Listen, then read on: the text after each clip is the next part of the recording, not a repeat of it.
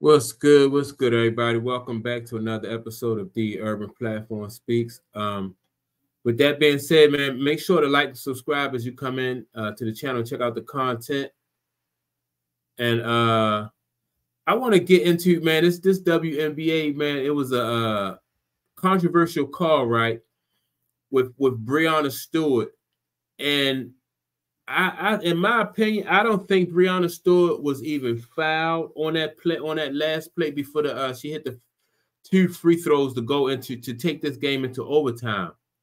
And as a matter of fact, Breanna Stewart traveled, so I'm not sure. I think Sabrina Nescu took the ball out. Breanna Stewart got the ball, and when she got it, she traveled. The refs missed that call, and then there was like a phantom call. The young lady was standing with her hands straight up, and they called a foul. And as a matter of fact, the young lady was stepping back as Breanna Stewart was moving forward towards her. I just think that, and before this game even started, I did a live show earlier before the game started, and I said that like the Lynx will want to, they want to be in a situation where, and I know you can't always control it, but they want to be in a situation where, like the refs, like a call would not affect the game. And that's exactly what happened. The referees it just seemed like, in my opinion, I'm not saying that the referees cheated, but it just seemed like the referees, all the calls were going New York's way. Instead of being fair, like everything just went New York into New York's in New York Liberty's favor. And I knew that once they made it to a game 5 and the game was going to be in New York, I just knew that that the Liberty was going to win it, but I would have preferred that if the Liberty would won, I wouldn't, I didn't want them to win this way in controversy, with now that call, that wasn't the only bad call, even in my opinion. I think a few times Nafisa Collier got hit, when she went to the she took it to the rim a couple times down on her offensive end, and she got hit a few times, and there was some no calls.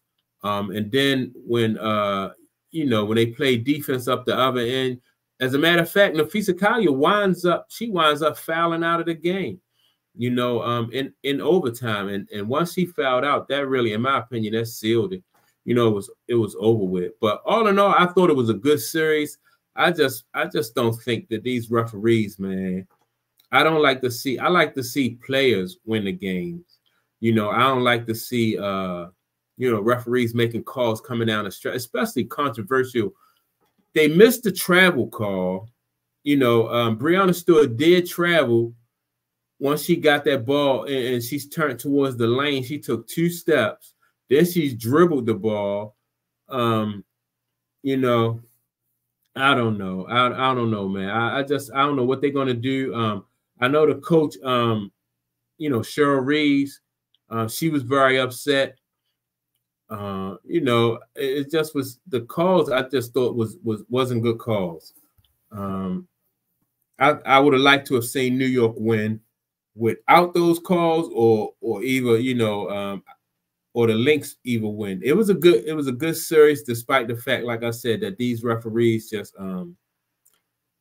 blew it. They just blew it, man, and they cost these young ladies they caused them the series.